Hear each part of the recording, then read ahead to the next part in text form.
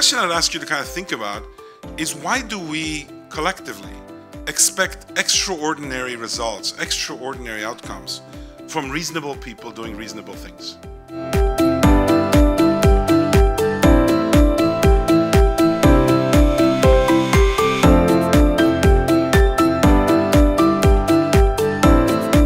I started with one provocative statement. I'll use a quote in this case from George Bernard Shaw, and just say what I've been trying to tell you is a scientific engineering institutional approach to using imagination and then converting it into action.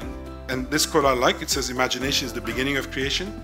You imagine what you desire, you will what you imagine, and at last you create what you will.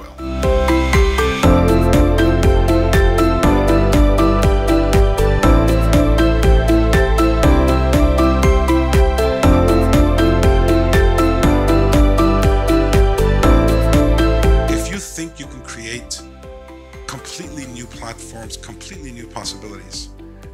There's almost a dangerous mindset you get into where you kind of feel like you have some special power to do this. And I quite like the fact that we get reminded quite often that we don't.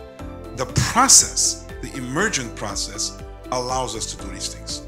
And if the emergent process once in a while creates unusual value, I usually credit the process. And our investors have watched over time the process get better and better. And that's kind of what we got people interested in.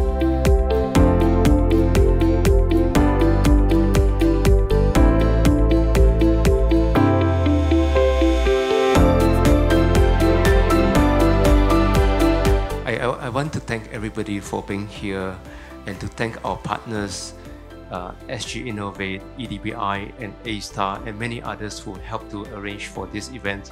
Last but not least, please join me to thank Mr. Noubar, Dr. Noubar, for the very inspiring talk.